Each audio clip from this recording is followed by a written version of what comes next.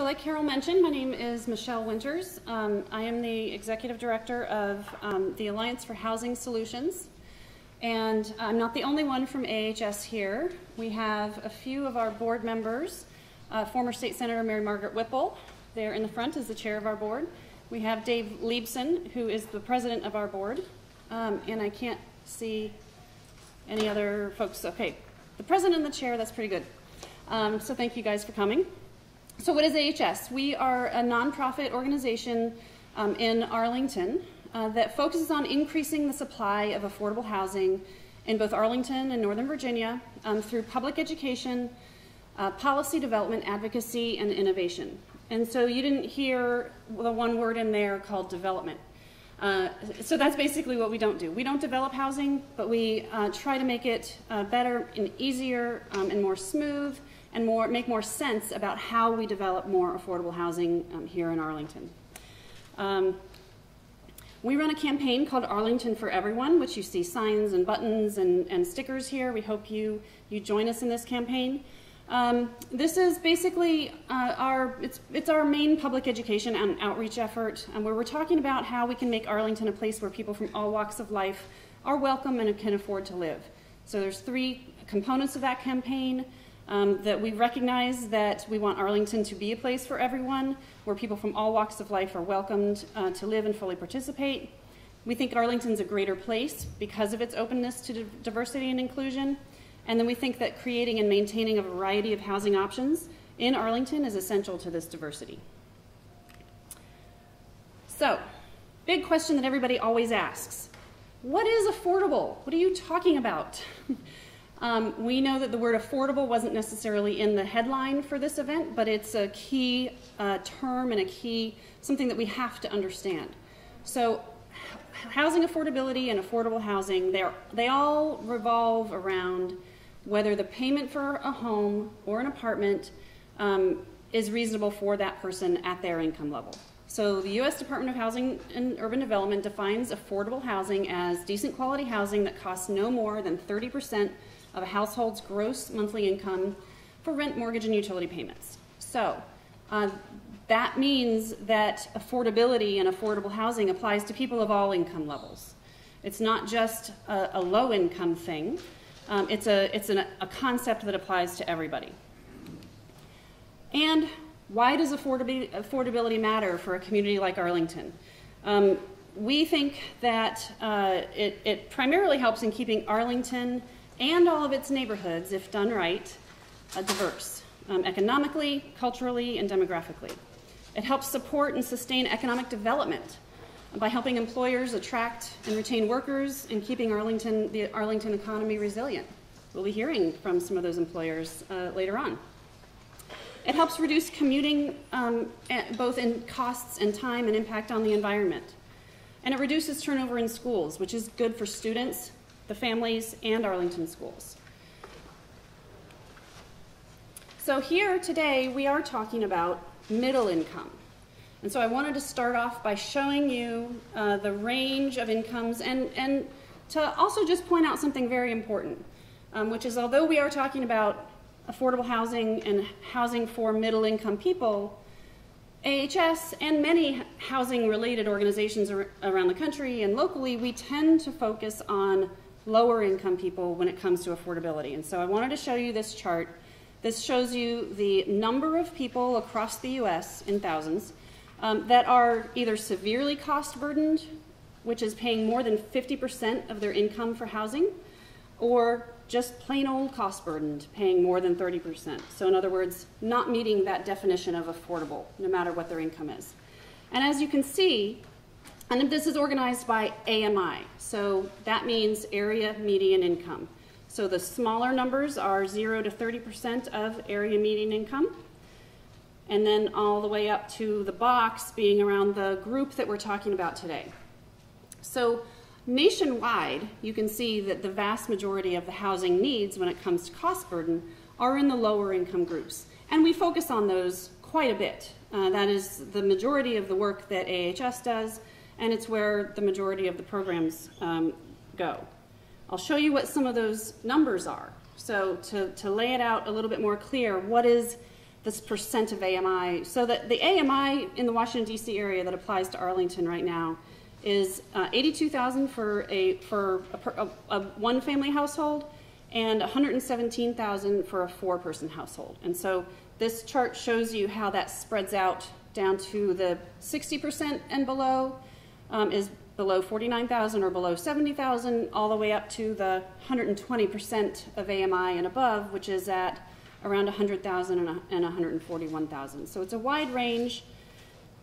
This chart, I also wanted to show you how the typical programs that deal with housing affordability are broken down by that income spectrum.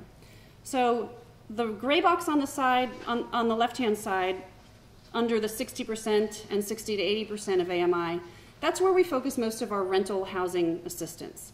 So the federal government, Arlington County, the state, money that goes into helping people with affordable housing needs goes primarily into that side of things.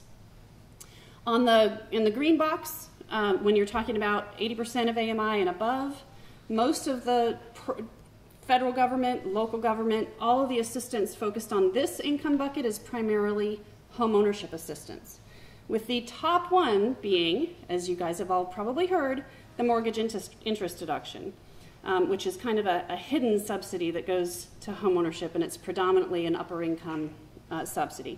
But we also have other programs. You'll be hearing a lot about these from Karen, the ones that are local that help people get into homes at various income levels. And then the other program that kind of cuts across all of these income levels is the responsibility of local government, and that is zoning. And zoning controls what is our density, so how many units we can build, the dimensions of what we can build, the setbacks, the types of uses, and the locations of what we can build. We're going to be talking a lot about that today as well, because that's one of the primary tools that we have to impact affordability at the moderate and higher income levels. So, how do all those incomes show up here in Arlington? So this median income level that we talk about, that level is determined for the whole metro area. So in Arlington, who lives here? This chart shows that what we, from an income perspective, call the missing middle. We have a lot of wealthy people in Arlington. That's the two bars on the right. They rent here and they own here. We have, at least at the time this chart was made, the data is old because the census only happens every 10 years, we had, at one point, a fairly large number of low-income renters. We know that that number has dropped because we have had a huge decline in the number of apartments affordable, market rate apartments affordable to that income level.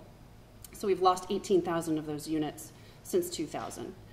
So we know that that's huge. But even when these numbers were done, you can see that from both a renter and an owner perspective, there's really kind of a dearth of people in Arlington down here in the middle income levels. And why might that be? Well, here's the housing market in Arlington. We have, so the top section is detached housing, the middle section is attached housing, and the bottom section is condos. The average housing sales prices in Arlington for the year 2017 for single-family homes of either 3 or 4 bedrooms, either detached or attached, at the 4-bedroom level, over $1 million. 3-bedroom, you're in the 700,000 range. But even for attached, even for townhomes, if you're going into a 3-bedroom space, you're over $700,000 on average. The pink box is approximately where that range of 80 to 100% of median could potentially afford. And you can see that the only categories of things that fall into that box are condos, which are predominantly 1 and 2 bedroom, and 2-bedroom townhomes and 2-bedroom detached homes. And by the way, my new term for those 2-bedroom detached homes is dinosaurs. They're going extinct. They will not be here. The next time we do this, these numbers, they'll be gone. As you know, they're being snatched up, they're being renovated, well, probably not renovated, they're being leveled and replaced with the 4+ bedroom ones that are going for $1.5 million. So we know that's happening. Now here's another way to see it. So this chart shows you across the dollars that people spend on housing, again, this is 2017 home sales in Arlington. The gray is condo, the blue is single-family homes, and the attached are there in the orange in between. So, condos. We actually have a large number of condos here in Arlington, and a large number of those are sold every year. Those are being bought by people who are able to live in a predominantly 1 or 2 bedroom living arrangement. As people who are living in the 1 and 2 bedroom living arrangement want to move up to perhaps a townhome or perhaps a home that might have something more than 2 bedrooms, I'm going to use a little, look at this. We have smaller condos, a gap, and then big single family homes. So you can see it, this is just another way of looking at the data. It's really interesting. I actually had to double check this data because I was like, did it really show me the gap that I was going to be talking about? And it did. So this is really interesting. Now, why does this happen? Well, we talked about zoning. Zoning is the thing that determines what kinds of housing we have in our community. That didn't used to be the case because zoning is a relatively new phenomenon. It was created and spread throughout the country in the 20th century. So before zoning came around, Arlington had lots of its communities built just based on what the developers wanted to build. They wanted to build single-family homes for the most part, or, as you all know, a lot of Arlington was built for war housing. So we have a lot of increasingly dinosaur-like, what was the word, garden apartments that are also being replaced. But when zoning came around in the early first half of the 20th century, I can't remember the exact date, the zoning maps drew lines around what was there and said, and this is my interpretation, basically said what's here is the only thing that's going to be allowed here in the future. Now, we had been able to really update that. We did a huge update of our general land use plan and our zoning ordinance in the 60s and 70s with our metro corridor strategy. So we really modernized our metro corridor. But we haven't really modernized what's going on outside of the metro corridor, and as a result, we have a lot of zoning that says single family only and single family on large lots only. And that's the type of zoning that produces larger and larger homes, because as people buy those dinosaurs, those 2 bedrooms that remain, they are replacing them because they can and because the zoning says that's the only thing they can do. They can only build a single-family home on that lot. So people started talking about this all over the country. It's not just in Arlington. And somebody named Daniel Perolik, an architect from California, he coined this term missing middle. So while I gave the introduction as missing middle people and households, this refers to missing middle housing. So in other words, missing middle housing types. And he looked around and he said, you know, what happened in communities is we've got a decent number, well, we've got a large number of single-family homes. Lots of America is carved up into single-family lots. And we have some areas that we've decided is okay for density. And so we've started building multifamily housing there. We've started having metro systems there, and that's great. But what we've got is something in the middle that doesn't really happen. So, you know, so what he's talking about is, well, what happens, whoops, I'm sorry. You know, what happened to the triplexes and fourplexes? He calls townhouses missing. I don't call them missing in Arlington because I just call them squished single-family homes. Multiplexes, live-work buildings, a lot of the pictures that you saw on the way in, that's what he's calling missing middle housing. So we heard about this a couple of years ago. AHS, we ran a big program in 2016. We brought Daniel Perolik in to talk to us, and we also looked at some of our own data to see, well, you know, how do we do in this missing middle housing type thing? Sorry, wrong way. And lo and behold, this is Arlington. You see something? You see a pattern?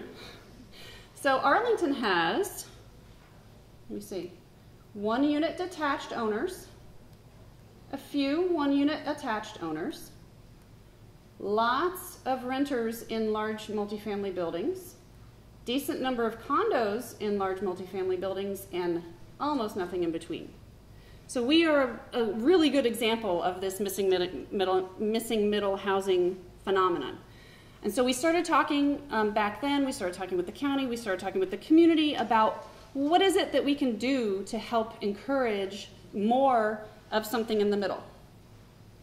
And so let me talk to you a little bit more about what the missing middle housing is. First of all, those missing middle housing types are very neighborhood scale. They would fit very well within that single family context. They tend to help produce a walkable neighborhood. The building footprints are small, so a fourplex looks like a single family home, but there's 4 units in it. A duplex looks like a single family home, but there's 2 units in it. The footprints are small, they have yards, it's walkable, community friendly. They are higher density if you count up the number of units, but you don't think that when you see them. So that's called lower perceived density. The units are smaller and well designed. They're not the 5,000 square foot homes. There may be a 1,200 square foot condo, not in those 4 units, or those 4 units could be rental too, or one person could own them and rent out the other 3. There's all different ways it could be done. There's fewer off-street parking spaces. They tend to be simple constructions, so they're not going to be concrete, expensive buildings with elevators, and there's not going to be a doorman, and there's not going to be a pool on the roof. So when we create them, like in that I'm describing the luxury condos or apartments often that we're seeing now. But they're not going to be that typically if we build them in the way that we are talking about building them. Some of the benefits of doing them. So we're talking about, we talk a lot about neighborhood character in Arlington. This is the kind of housing development that can help preserve neighborhood character by blending in with the scale of existing single family housing. They're easily mistaken for single family homes. They serve as a visual transition between a single family neighborhood and, say, a commercial node or a district. And if I skip right to the bottom on that, they help make those commercial nodes and districts more possible, because those commercial nodes, a Starbucks that everybody wants, it's not going to happen unless you have enough people in the surrounding district to walk to it, or even a short drive. They're not going to happen unless you have enough people to support that neighborhood retail. And so this sort of lower perceived density, these units help create enough demand for some of that neighborhood retail that people like. It helps create a variety of types and locations, both for rental and more affordable homeownership opportunities, so we could have more diverse neighborhoods. This is a really important issue here in Arlington. If any of you have been paying attention to what's going on in our schools, we have an incredibly segregated school system. And people are talking about, well, why can't we do the boundaries so that we can have a more diverse school? Well, that's one approach. But the reason that our schools are segregated is because our neighborhoods are segregated. And so the real way to solve that problem, and it'll take a long time, but the real way to solve that problem is to diversify our neighborhoods. And this kind of housing is one very good way to achieve that. And then, of course, it provides housing options for different household types, such as smaller families, empty nesters, people who have lived in those single-family homes but don't necessarily want to leave the neighborhood could potentially be living in these smaller units if we allowed them. Now, are they affordable? Well, that's a really good question. The way that we talk about things that are done through zoning, there are some tools to require and incentivize some of the units to remain affordable to certain income levels. But for the most part, we're talking about something that's going to happen in the market. And how do you get something that happens in the market to be more affordable? Well, we think this is kind of one of those naturally affordable by design situations. Smaller unit sizes, more modest amenities, like I said, no doorman, no pool on the roof. It's the potential to keep prices and rents down naturally, and then that potentially can create more feasible options for middle-income buyers and renters. Now, it's not a given. The way, again, we're creating zoning, the builders build with, according to the zoning. They could create luxury units, we can talk about what we could potentially do to try to keep them to be more reasonably priced units. So what does it look like? You guys saw the on the pathway on the way in, we did something called a request for examples. We needed help. We wanted to see what these units looked like, so we reached out to designers and owners all around the country, actually, and found some examples. We wanted to see some buildable types. So you see some building plans here. Here's a new type for a new duplex.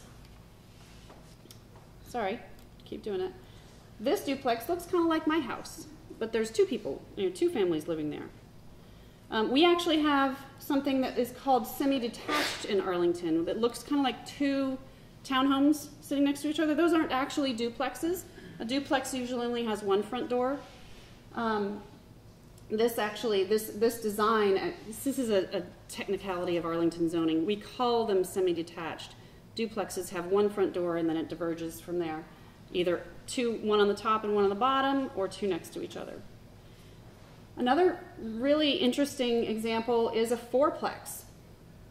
This fourplex is 4 3-bedroom units in one single-family home that kind of looks like the same size home that they're building in some of these knockdowns when they take the 12,000, the 1,200 square foot home down and they replace it with 5 or 6. Well, what if you actually had more than one family living in there? Because there's room for them. And we know that it's possible. We have examples of where it's being done. So that was one of the main points of us doing this, was that we wanted examples. In this case, these are 3-bedroom units. There's examples if we want them smaller. This is an example of 1-bedrooms in a fourplex. It's a little bit smaller, more petite profile, but it can be done as well. There's examples of 8-unit, called 8-plexes. Well, when we found these, we thought, oh, that's so charming. And then I realized why it's so charming, because it's exactly what we're knocking down in Westover. Westover units are 8-unit buildings. These could potentially be developed if we could encourage them, if we could allow them, if we could figure out what all the zoning recipe is to get them to come back. It's not super straightforward, but we can talk about that soon with Eric. And then this is an example. Again, there's a spectrum of small multifamily housing types. This is a small multifamily, not of the type that you would typically see in a high-density corridor. This actually is in Arlington. It's located on 9th Road. It's called the Hyde. It's an 18-unit building. That is very small for an apartment building being built these days. One of the trends that we've seen overall is that massive increase in the average size of multifamily buildings, just going up and up and up. Mostly because, you know why that's happening? Because the only places they're being approved is in places that are already high density. Because the NIMBY phenomenon is keeping smaller multifamily out of their neighborhoods. And so if we allowed them in the neighborhoods, they could potentially be building smaller ones. Another interesting type is pocket neighborhoods. These are clusters of little single-family cottages, much smaller than what even we have currently in Arlington. Clustered around typically a garden with parking on the side. We don't allow this in Arlington, but Falls Church does. They just created a new ordinance last year to start these, but these would be super charming. You think of some of the extra parking lots or areas that could potentially be redeveloped in Arlington, and it doesn't take a lot of space to do something like this, but our zoning needs to allow it first. Another one, I would be remiss if I didn't mention the idea of detached accessory dwelling units, which is also another tool to add affordability to our neighborhoods.